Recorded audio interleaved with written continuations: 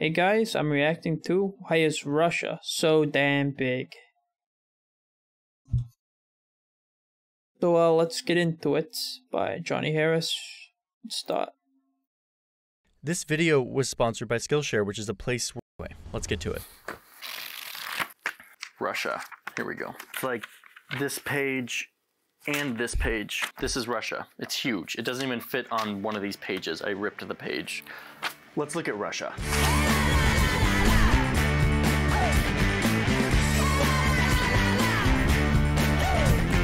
The Russian Federation there.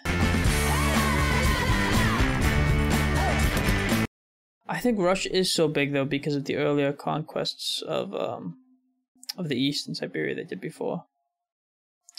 Yeah, they just subjugated the peoples on the way east to gain more access to the water, and also because it was a little bit harder to defend the area they controlled in Europe, so they expanded to make it harder to control Russia. But wait, yes, this is Russia, but Russia is also this, and this, and this. This one There's so many minorities in Russia, different types of people. country encompasses over 100 languages, spread across 11 time zones.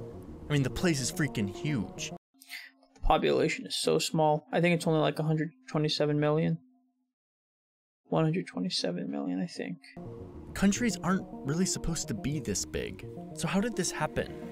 How did Russia become so damn big?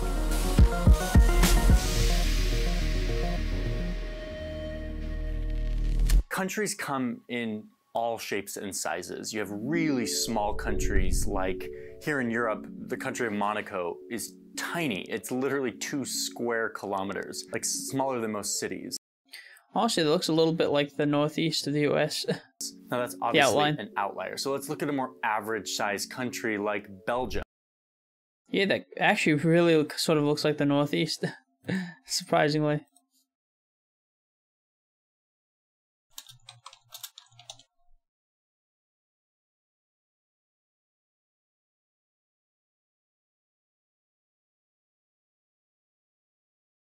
The outline, I guess.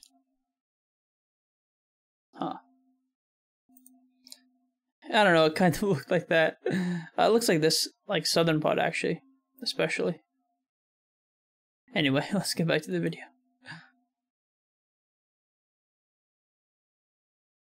More like 11,000 square kilometers. Then you have even bigger countries like France, that are like 550,000 square kilometers. Over here in the United States, where everything is apparently bigger, you have states that are bigger than France. Like the state of Texas is 695,000 square kilometers. All 48 of these continental United States are huge by European standards, at least. This whole continental United States is 8 million square kilometers. So you have all these different sizes of countries. The average sort of looks like this.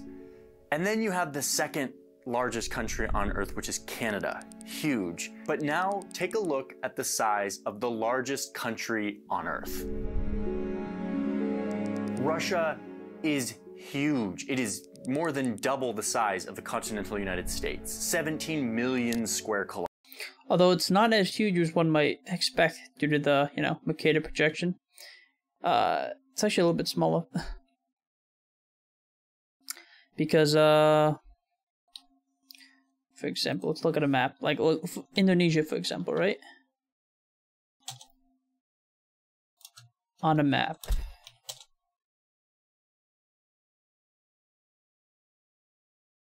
You might think Indonesia is quite small, Southeast Asia, you might think it's quite small. But actually, as you get towards the equator, it's almost like from a map things look smaller. But actually, in fact, things are bigger. As like those countries around the equator or near the equator, those are bigger in real life. Compared to Indonesia, compared to the US, it's pretty similar. Yeah, like look at this, for example. Indonesia is massive. And Indonesia has a much larger population than Russia as well. Russia has a really small population, actually. Yeah. Damn fascinating. Kilometers. Makes up 1/8 of the total habitable area on Earth. And it's almost double the next biggest country on this list. I mean, it's mind-blowing. Russia is a part of Europe. It also shares a beach line with Turkey, but then you go all the way over here and it has an extensive border with China and North Korea. Keep going and it stretches all the way up here to Also, yeah, border with Japan and sort of the US as well, I think. where you could literally swim from Russia to the United States, assuming you can swim, Oh, like 2.5 miles. maritime border, I guess. So yeah, Russia is f***ing huge. It's giant. But not that long ago, Russia wasn't huge. In fact, True. relative to empires and their borders, Russia was kind of a small fish. And that's the story I want to Oh, Muscovy? tell you. 1,000 years ago, Russia looked like this. A loose the group Kievan of Rus. Slavic peoples who were Yeah, like, I think they were ruled by Finnish, Nordic people before. Yeah, like Nordic Slavic people. Or Nordicized Slavic people. a growing and prosperous society here in Eastern Europe. But they had a pretty big weakness, and that weakness looked like this. These are flat grasslands, which are Largely inhabited by nomadic peoples. very easy to cross if you're an army looking to pillage land. And that's exactly what a group of horse-riding warriors Mongols, did. yeah. These guys were the Mongols, and they basically used this path of flat grasslands to traverse across Asia and expand their empire. 40,000 of these Mongol guys on horses with bows and arrows eventually made it all the way here to the Slavic peoples of Russia. Here's an image of them invading the cities and burning them down, conquering these people. Look at how scared these people look. I mean, I would be too if 40,000 Mongols on horseback Chad Mongols. rode into my city. Pretty awesome. Anyway, so the Mongols take over this little block of Slavic people, and it really weakens their society. It breaks up all the cities that were sort of collaborating with each other, and now they're paying taxes to the Mongols, like this empire that was from super far away, like on the other side of the world. But there was one I mean, it's all the same continent. Eurasia, or even Afro-Eurasia. city in this area that was particularly ready to fight back. They were quietly getting more powerful. This city was called Muscovy, or Moscow Yeah. Oh, Muscovy. Okay, yeah. eventually. Makes sense, yeah. And it became the regional epicenter for trading fur, which is a thing that was becoming all the rage in Europe. Moscow was also learning how to use gunpowder and guns The and Muscovites. technology from Europe. And before long, they were able to punch back against the Mongols, whose big-ass empire was getting really big and hard to maintain, and it was sort of starting to crack. And Moscow was there to take advantage of this. I mean, let's be honest. There's only so long you can keep an empire that looks like this together. Way too big. I mean, this is the biggest land empire in history. Yep. Pretty awesome. But it didn't last long, even though they had these badass warriors on horseback. Anyway, so yeah, Moscow started punching back. They had fur money and they had gunpowder, and they were having success pushing the Mongols If only Mongolia was bigger in the modern day, that'd be awesome. out and moving east. One thing's for sure, said Moscow, which was soon becoming the Russian Empire, we're not gonna let anyone sneak up on us again like the Mongols did. And everyone over here sort of chuckled in European and said, don't you realize that the only way to keep people out is to have like mountains and water to protect you? And the Russians were like, oh yeah, you mean like these? And the Europeans were like, nice. So Moscow, which was just a city but is now becoming the Russian Empire, starts expanding towards these mountains. And soon they have like a nice empire-sized set of borders. Some mountains for protection, they have an economy of fur, they have If only they stopped there. technology and commerce, they're getting rich. Things are looking good for Russia. But wait a minute, can we overlay that green layer on the map that shows the superhighway of grasslands that the Mongols used to invade? Yeah, that one. that one. Ugh, look, there's a flaw in the plan. Nice try, Russia, but you see that this natural border, which is great, has a huge gap of... I mean, it's not that big, you know. Just really defend that area. Flat grasslands that people can easily pass directly on their way to Moscow. So it's the middle of the 1500s. Moscow has beat back the Mongols, is expanding east. They're doing their fur thing. They find kind of a natural border, but it doesn't really work. So they're still looking for a natural border or water or something to buffer their country to the east. And then this terrible guy comes into power. His name was literally Ivan the Terrible. And he had some I think he was also like half Greek. pretty big ambitions for expanding Russia. He's like, dude, we don't need to stop at these mountains. Let's see how far we can push this thing east, way past the mountains. What he finds on the other side of these mountains is a very sparsely populated land of ice called Siberia. There wasn't a lot of people here, and the people that were there weren't super resistant to this Russian takeover. The main thing that the Russians had to fight against was the cold. But with cold comes furry animals who have thick coats of fur, which again was incredibly valuable in European markets. And that helped fuel this race to just keep going east.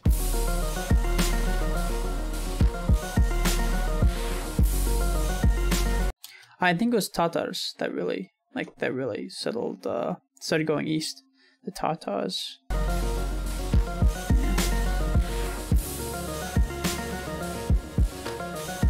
I right about this though? Let's see. Russian Tatars. Is an umbrella term for different Turkic ethnic groups.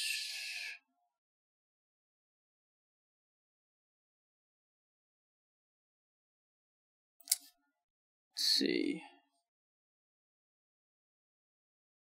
Huh, maybe not. Not sure. Is it just me, or are they sort of overcompensating? Like, yeah, we get it. You got invaded by the Mongols, and like you want to like Definitely overcompensating. make sure it doesn't happen again, but like settle down. They just kept moving east till eventually they reached the Pacific Ocean, the edge of the world. But they didn't stop there. They just kept going. I mean, listen, this is so far away from the original starting point of Moscow. And it started to get to Yeah, another continent. the point where the government back in Moscow was sort of sending out expeditions, not really sure what they were doing and what they were taking over, because they couldn't really like stay in touch with them. They were just sort of hoping for the best. After one Russian dude went out on an expedition and conquered some remote city in the Far East, a government official back in Moscow said, nobody really knows why he did that and to what end. There is, however, something erotic taking place in the borders of our empire. Erotic. I guess that's one way to talk about it. Kind of like American frontiers, you know, back in the past.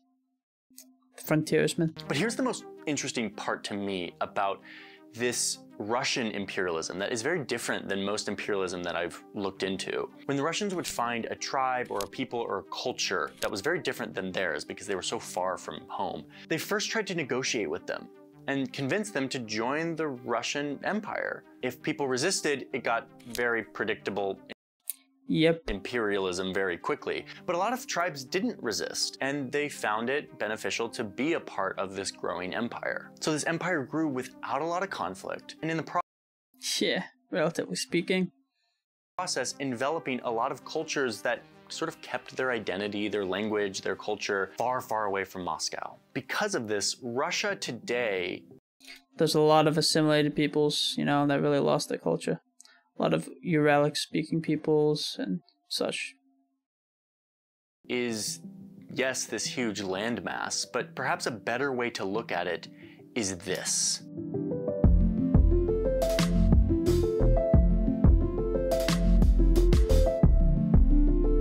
Oh yeah, and there's also like a Buddhist, well, I mean, there's more Buddhist areas in the east of Russia, but I think in the European part of Russia, there's also a Buddhist area. I think it's Kalmykia. Yeah. This part of Russia is Buddhist, I think.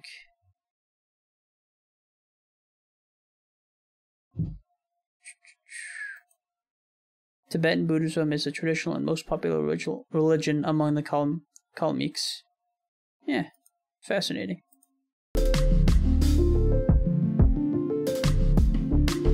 Russia today is divided into 85 territories. 22 of these. And this area is mostly Finnish or Finnic, but they're very assimilated. And then I guess more Asian over here, of course. Yeah. And then Kalmykia, somewhere right there, I think. These territories are actually called republics. They have their own official language, their own legislature, and basically are totally independent from Russia, except for in international affairs. It's like 22 countries within a country. Yeah, it's a little bit like the US. I mean, the US even has some other nations inside of it, I think, like the Seneca, Navajo Nation. Yeah. All with their own unique style. So yeah, while Russia is this, there's also other versions of Russia, and I want to show you some of those. Stop one. Oh yeah, the Chechnya. Let's look at the Republic Chechens. of Sakha. It's located way in the east, and it's huge, 3.1 million square kilometers. Massive. This place is in a time zone 6 hours ahead of Moscow. The people here don't look like Putin at all. Their ancestors are not from... Yeah, like Asians, Native Americans, same race, Mongoloid race, right?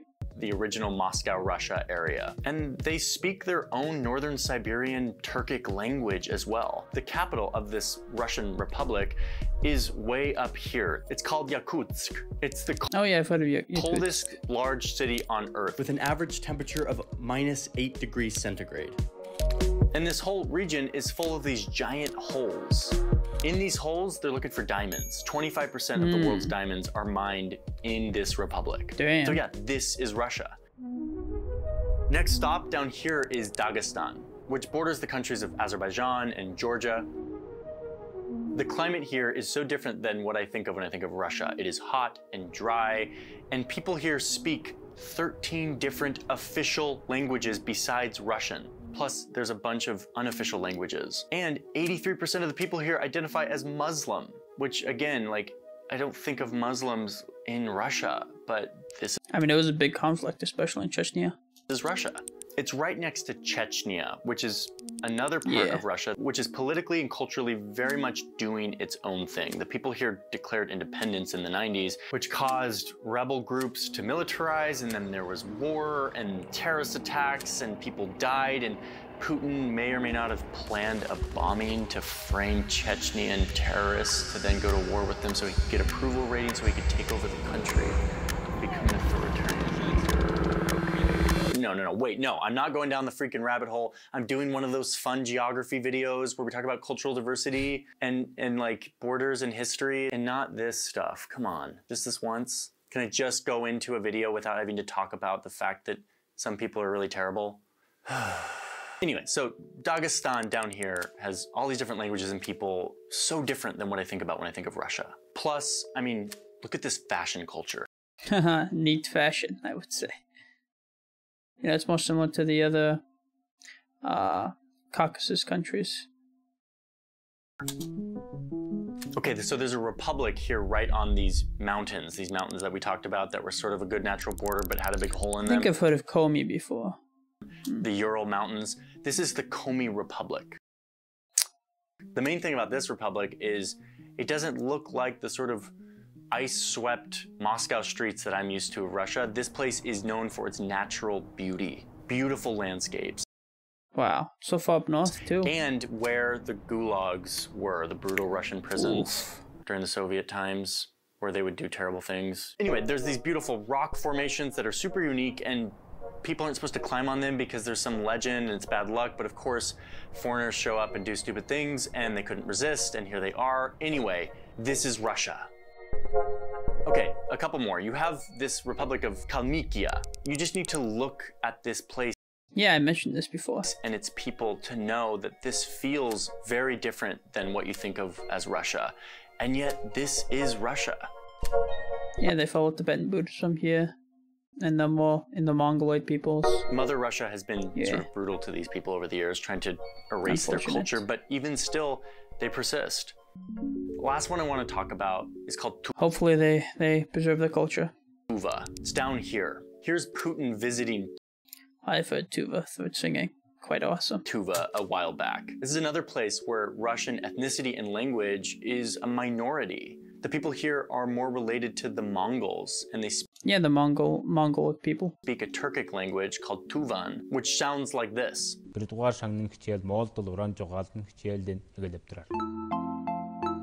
So yeah, the upshot here is that sounds like it's pretty influenced by Russian. Thanks to the accent. This is Russia, but so is this, and this, and this, and this. Russia got really big as they were searching for a border and for fur, and they just kept expanding their empire, enveloping all of the people and cultures that came with it. Okay, let me just be clear about something. Russia is giant. This video is not 15 hours long, and so I was able to give a very brief overview of the history. The history is so much more mind-bendingly complicated. It's like Game of Thrones on steroids. Not to mention, today's Russia is also so much more diverse, like a mosaic of cultures and languages that I was able to give a little overview for. But I know that a lot of you watching are thinking, why isn't he mentioning fill in the blank? I want to hear from you, like what are the parts of Russia that you know about that I didn't mention here, that are Yeah, like all the Finnic, Uralic peoples, more related to the Finnish, Hungarians and such. The most interesting or the most surprising that are more different from the Russia that we sort of think of. Let me know in the comments. I got fascinated with Russia as we did the Navalny video a while back, and I'm now becoming deeper and deeper into this place and where it came from and what it looks like today. I've never visited and I want to, so maybe I can't though because I did that Navalny video and they'll be angry at me if I go there. Anyway, hadn't thought about that. But I heard Vladivostok in the Far East, you know. Let me just get it up.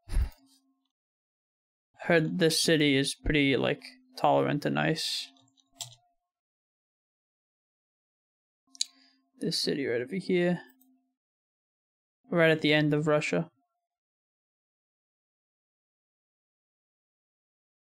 Yeah. Heard that place is pretty nice. More modern.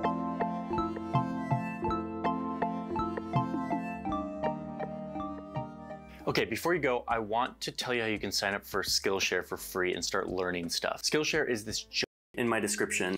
Okay, very much enjoyed the video. Pretty damn interesting, I would say. You know? Provided me a lot of useful insight and such on Russia. Enjoyed it. I want to look up the Tuva. But the Black Sea coast is very different from the rest of Russia. Here you have Mediterranean or subtropical climates, vineyards, tea plantations, and so much more. So basically, they pressed the expand button and then forgot to turn it off until someone said, "We've invaded Alaska." And they thought, "Oh, we forgot to turn off the button again, didn't we?" While other countries border mountains, oceans, and Russia, oceans and rivers, Russia borders on God. This video is pure art. I'm from Sakha Republic. The funny thing is, when you fly from Yakutsk to Moscow, it takes about 6 hours. And because of 6 time zones that divides Moscow and Yakutsk, you don't lose time. For example, if you flew off in 10 a.m., you will land in 10 a.m. Damn.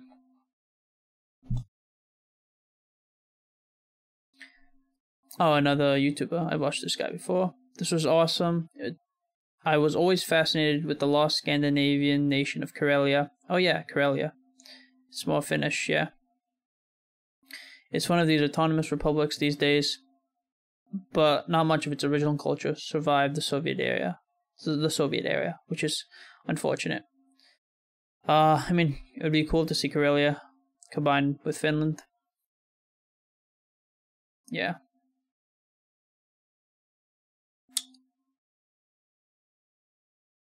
When I was 9 or 10 years old, I asked, Dad, what's the biggest country on Earth? He said, with mystery in his voice, Russia. I've been fascinated ever since. I feel like this should have been taught properly to us in school. I did learn about it. I did learn about Russia in school, at least. But yeah, if you want to learn, you gotta learn on your own. Texas. Wow, I'm bigger than France. Soccer. Okay, somebody hold my beer. It's mind-blowing to imagine that Russia was once a European, Asian, and North American country at the same time. Yeah, it's awesome. And I mean, it is still European and Asian. So, pretty fascinating.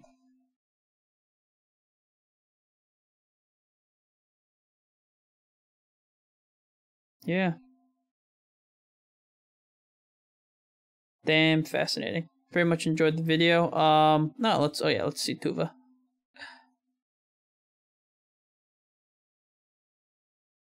Tuvan throat singing. Let's see that.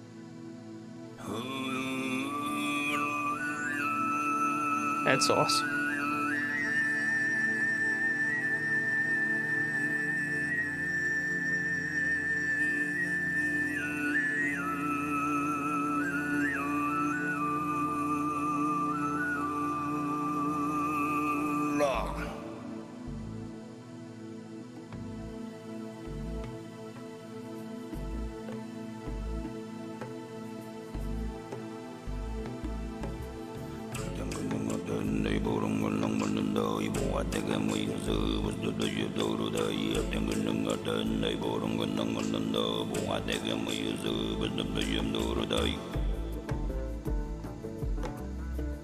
It's just like Mongolian throat singing. It's so awesome.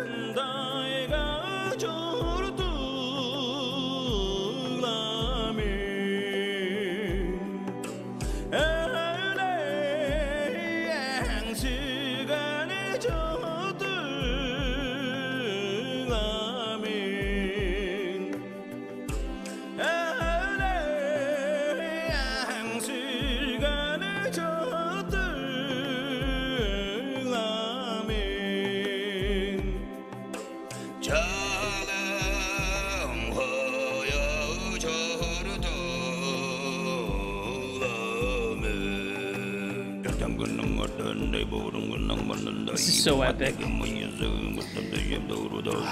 It reminds me of Tibetan or Mongolian. Honestly, it's join back up with Mongolia or become independent or something. But I see why Russia would want to keep on to this. This is just epic.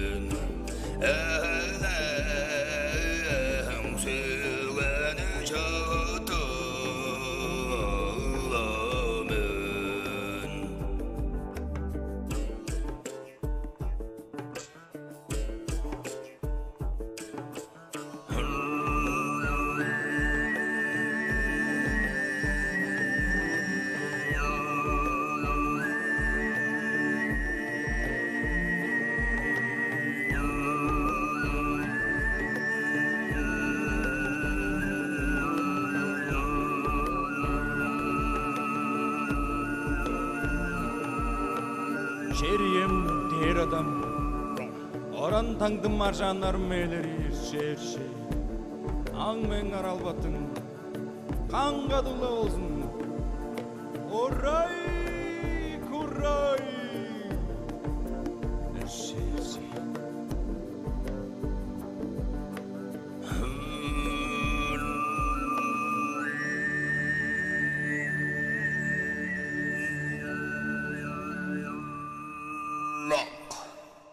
was absolutely amazing. Very much enjoyed this video as well as the original video by Johnny Harris, which will be in the description box below. Thanks for watching, and if you enjoyed my reaction, please subscribe to the channel and like the video. Bye bye.